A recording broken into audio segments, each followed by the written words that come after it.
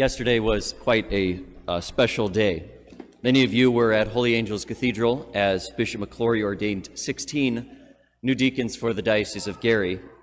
Every ordination is a special one. It's always a special occasion, but yesterday made it even more special when we had the biggest class of these in our diocese history. One of these new deacons, of course, was Deacon Bob, who is still glowing, I can imagine. Out of those 16, 2 of them were transitional deacons, meaning they'll become priests next year, Deacon Ivan and Deacon Alex, who made the promise of celibacy that they will keep now for the rest of their lives as they prepare to become priests next year. But with all 16 of these men, they prostrated themselves face down on the terrazzo floor as the community prayed the Litany of the Saints. They knelt before the bishop and received the laying on of hands, which is thousands of years tradition that has been passed down. And each of them was clothed in their new vestments that you can see Deacon Bob is wearing right now. This was the culmination of them over these last few years, slowly having to grapple with the demands of what it means to now become a minister in the church. A deacon is one who serves. And so what Deacon Bob is challenged to do, and what he's been challenged to do over these last few years, is to think less about himself and more about others. Anytime you enter into some new place in life, whether it's marriage or priesthood, diaconate, into college, you have to think less about yourself and more about others. And so the image that comes to my mind is what we heard in the second reading today. St. Paul says in the second letter to the Corinthians, "We are not discouraged. Rather, although our outer self is wasting away, our inner self is being renewed day by day." Think about it. Our outer self, what is outside of us, what is on our edge, is wasting away. What is old within us needs to be pushed out so that what is new within us can grow. And when the grace of God grows in your heart, it can push out all that old stuff, all the bad stuff, all the things that make you less of yourself. That's the image that comes to my mind with St. Paul's letter. So right now, I want to give you an image for this.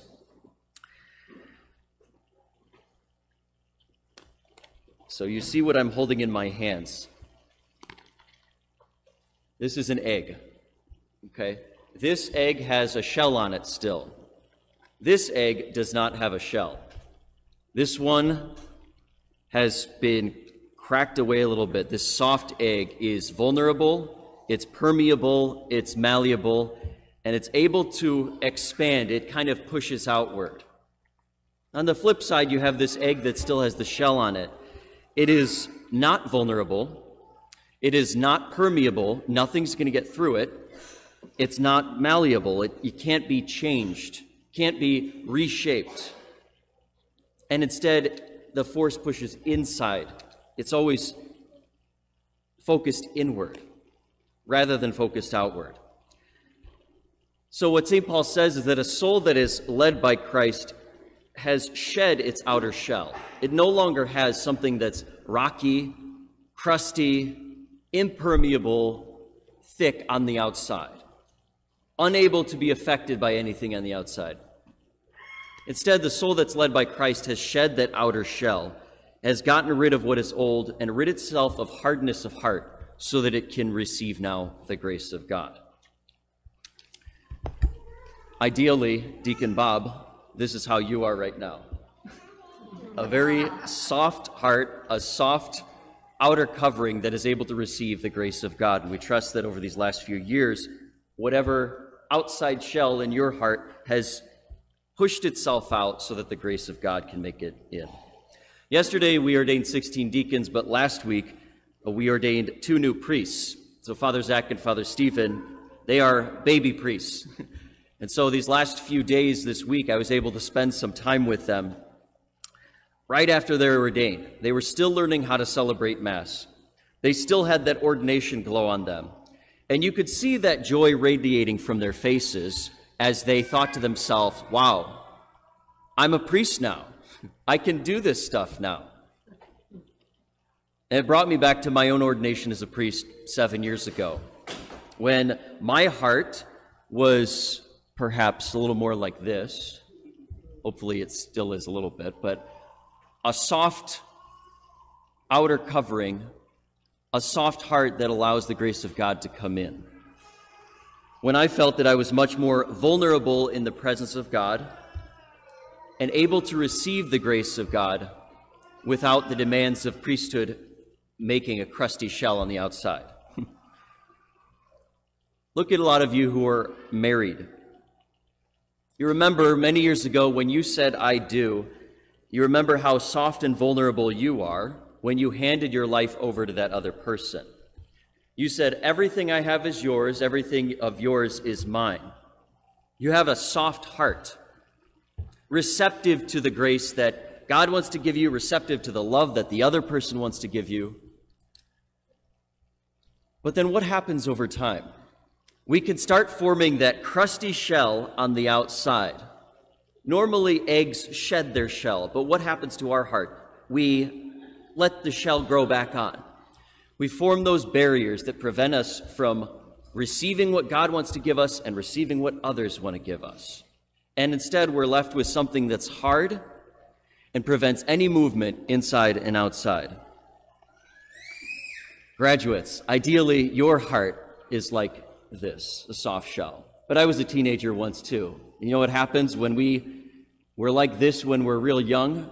We have total trust in our parents, we're totally vulnerable to them, but then life starts to take over and we start to form this crusty shell on the outside that prevents us from receiving that love from them and the grace of God to respond to.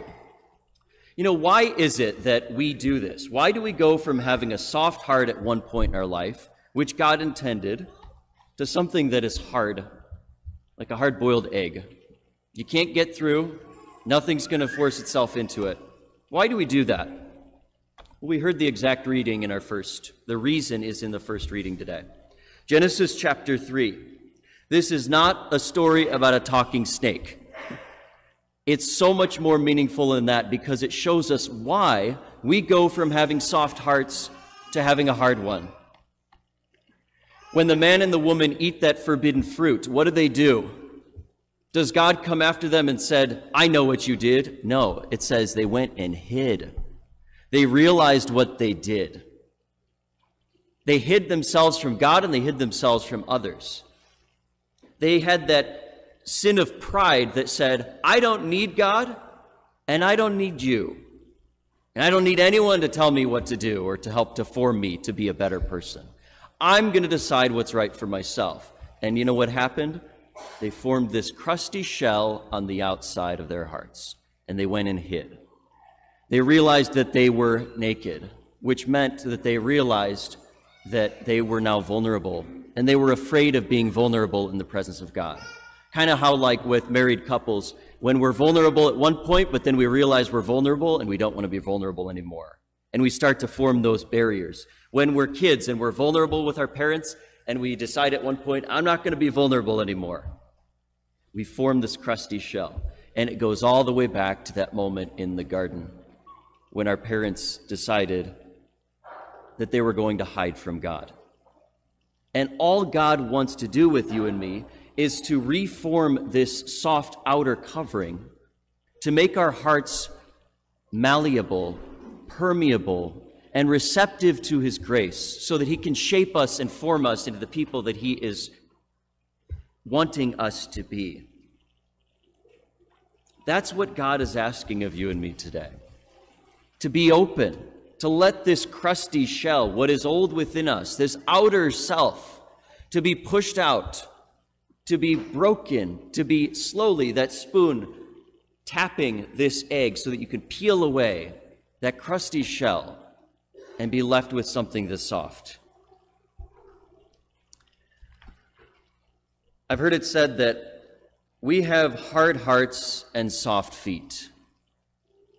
We don't like to get down and dirty. We have soft feet that are not courageous, but we have hard hearts that aren't open to the grace of God. What God wants to do is reverse that. And he wants to give us soft hearts and hard feet.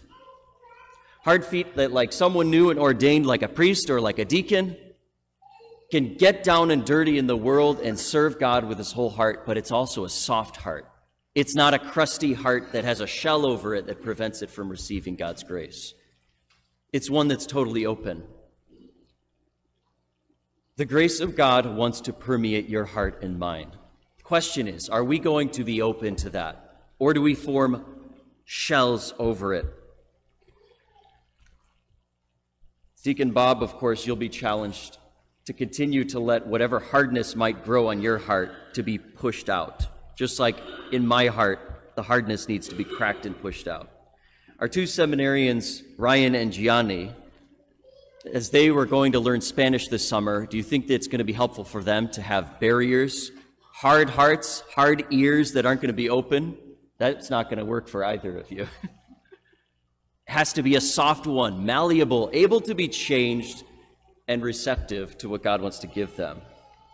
Graduates, you're entering a new stage in your life. Wherever you're going to go, will it be helpful for you to have a crusty outer shell that isn't open to change, isn't open to getting rid of what's old? The trick is for you to slowly break away that so that you can have a soft heart that is totally open and receptive to what God wants to give to you. That old self is always wanting to creep back in, that crusty outer shell where we're no longer trusting and vulnerable. But the trick for you and me is to always break that, to push outward, not inward, to let ourselves become permeable, not impermeable, and to let our hearts be malleable to the grace of God, so that we can always be changed, and so that we can truly bring about the change that we want to see in the world. We ask God's blessing upon Deacon Bob, upon you graduates, upon our seminarians, upon everybody here, because today God is asking something special of us. Let's break that crusty outer shell and always live softly as this egg.